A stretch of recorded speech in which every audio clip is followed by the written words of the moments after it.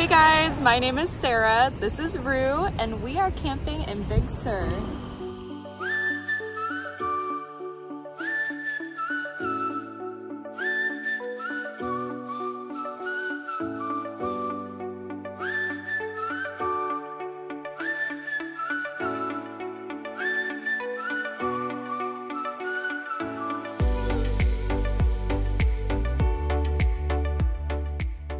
So this is actually our third time in Big Sur. It's located on Highway 1 and has some of the most beautiful coastal views in the nation. The first time I visited, I was just passing through on my way to my first assignment in San Francisco. The second time, Rue and I car camped at the same campground that we stayed at this time. And the third time, we camped in the Airstream. It was a great first camping trip for me with the Airstream because it's only an hour and a half away from my current home base, and the campsite I stayed at had water and electric hookups. Disclaimer, this is not our campsite. We are currently parked on the side of Highway 1, which is fine to do during the day, but you cannot camp here overnight. We stayed at Riverside Campground, which is right along the Big Sur River, nestled in all of the redwoods. It's super quaint, the RV spots are a decent size, and the staff is extremely friendly and helpful, and even spoiled Rue a bunch.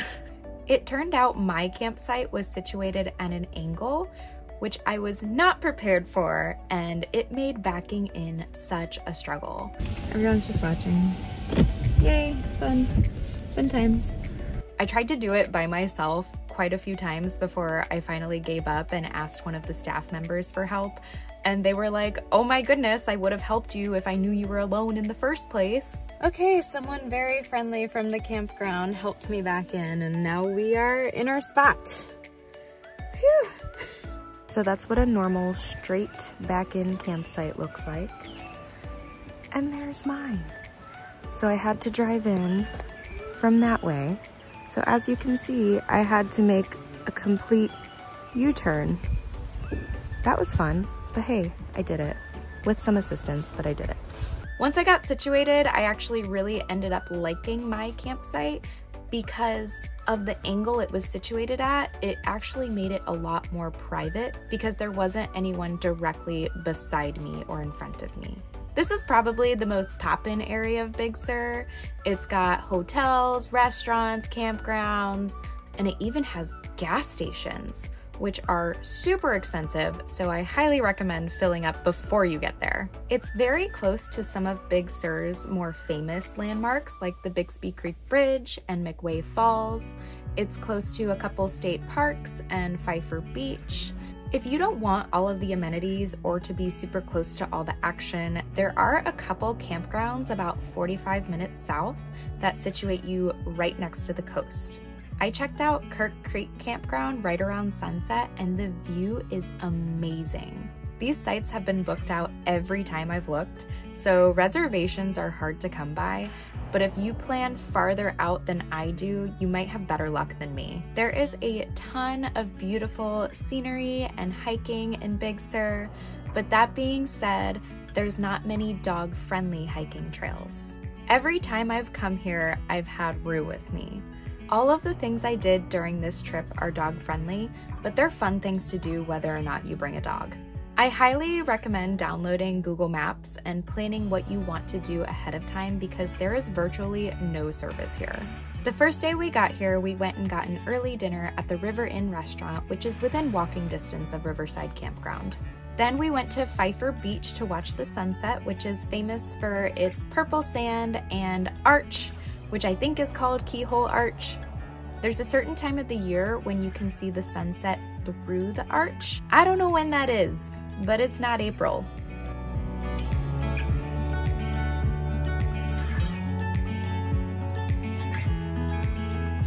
I love that after a day of adventuring and traveling, I still got to come home.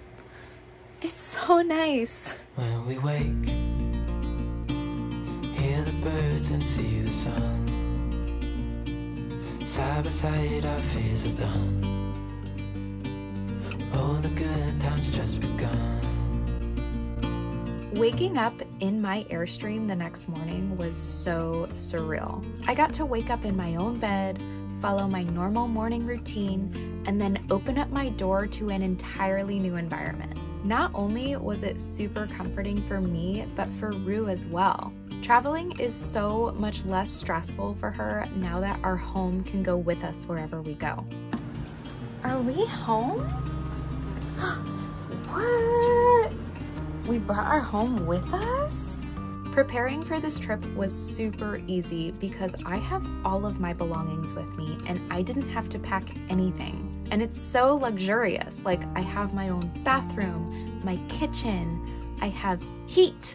I'm so glad I decided to purchase a travel trailer versus an RV because wherever I go, I can just unhitch and go explore the area with my Jeep.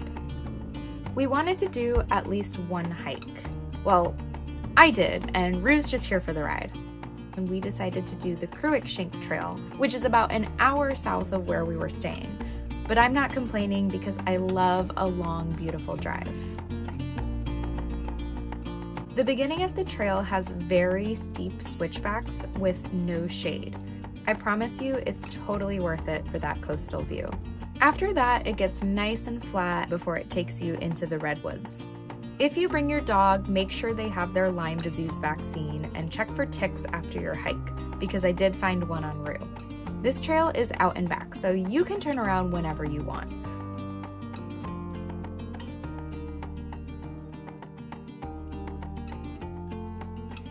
Next, we drove about 20 minutes south to Ragged Point and got a late lunch at the restaurant there. And the grounds are super beautiful. There's a famous proposal spot there.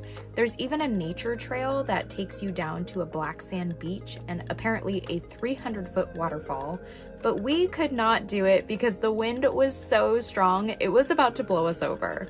After lunch, we made our way down to Elephant Seal Beach, which I have been to before, but I just couldn't resist. I find these creatures so fascinating and entertaining. You can see the seals there year-round, but the months with the largest populations are January, April, and October. It's April right now, and I totally did not plan that. There's an easy coastal trail that takes you away from the crowd, and in my case, close to the babies, which were so adorable. But once again, the wind was so strong, we did not make it too far. Rue and I were pooped after that and decided to start our hour-and-a-half journey back up the coast. The timing was beyond perfect because we were heading north and we got to see a beautiful sunset over the ocean.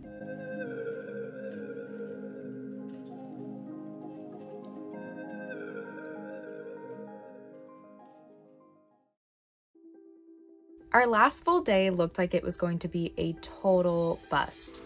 I checked the weather before we left for our trip and it said it was going to be mostly rainy this day. Mind you, there's no service, so I couldn't check to see when or if the rain was even going to pass. So once noon rolled around, we geared up for the rain and decided to hit the beach regardless. As I was pulling out of the campground, the rain stopped and the sun started to peek through the redwoods, and it's like I planned it or something. We went to Garrapata Beach, which has plenty of parking and easy access right off the one.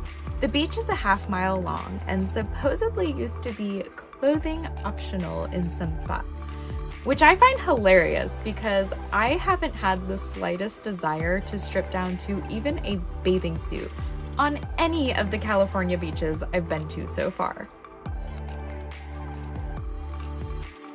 Even though this beach is dog friendly, there wasn't much going on there, so we decided to head about 10 miles north to Carmel Beach, which we've been to before and we know there's a lot more dog action there. The sun made an appearance, which was awesome because it really enhanced that light sand and blue water, and it was absolutely gorgeous.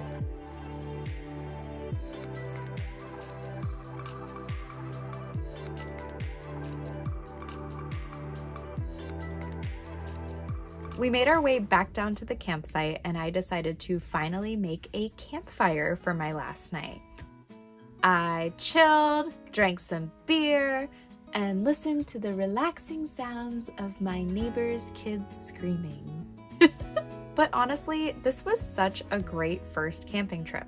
Having hookups and the local amenities was a great way to ease into camping, but I'm obviously not a huge fan of having neighbors in such close quarters. This trip has been a big eye-opener for me as far as wanting to boondock. That being said, you should totally drop a comment of your favorite boondocking spots in Central and Northern California. I would love your guys' recommendations for my next camping trip.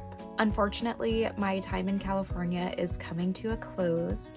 I've been working in the Bay Area for about a year now, and I can't stay longer than 1 year for tax purposes as a healthcare traveler. I'm not sure where I'm headed to next, but I'm hoping for Oregon or Washington. That being said, I've been told that the RV parks are probably fully booked because it will be summertime, which is their peak season. So as nice as it is to be traveling with my home now, there's now that additional challenge of finding a place to park it for 3 months. I'll keep you guys updated, but please shoot me an email if you have any tips in regards to this. Thank you guys so much for watching. If you like this video, give it a thumbs up and subscribe to my channel if you want to follow along my Airstream journey. And I'll see you guys next time.